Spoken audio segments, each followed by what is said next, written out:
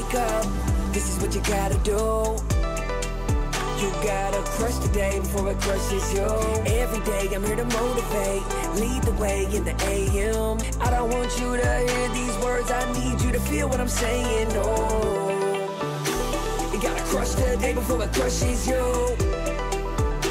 You gotta crush the day before it crushes you. In the building, Jimmy Wilson, motivation's coming, I can feel it. First thing that you need to do is crush the day before it crushes you.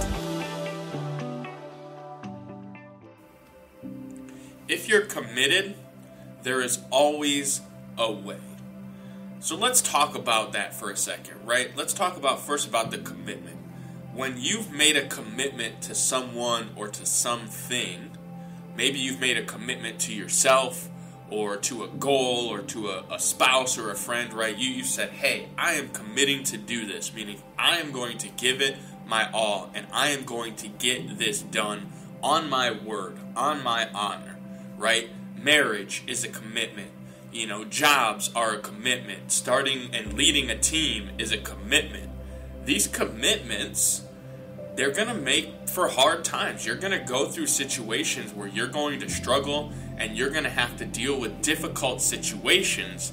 And just understand that if you are truly committed to that goal, right, you really believe in that purpose and the reason for doing the thing that you're doing, whether it's committing to that relationship with your spouse or committing to a goal in your health and your wellness, if you're serious about it, there is always a way to get to that goal. Now, here's what messes a lot of people up, right? This is the thing that screws so many of you up in the process, is you run into a roadblock or a snag in the process and suddenly you give up, right?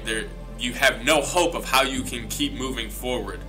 But understand that sometimes the path to the answer is not always what you expected, right? Sometimes when you're on your way home from work, the normal route that you take gets changed based on construction or an accident or, just something that has occurred that put a kink in the typical routine, right? It changed what that process was. So why would that not happen on the big journeys that you're taking that you're not quite aware of yet, right? This is where you have to understand that if you are committed to that goal, along the way you're going to run into these roadblocks.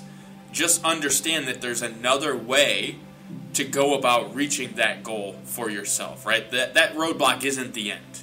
So whatever roadblock you're facing now that's keeping you from the goal you've set for yourself, just understand that there's another way to that goal. It might be time to take a step back, look over the situation again, and reassess the direction in which you're heading.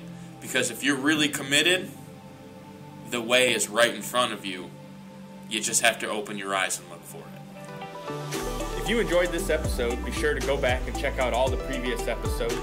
Make sure you subscribe and share this podcast with other like-minded, success-driven individuals who want to crush it. Check the show notes and grab your Crushing the Day swag over at crushingtheday.com. And remember, crush the day before it crushes you. You gotta crush the day before it crushes you.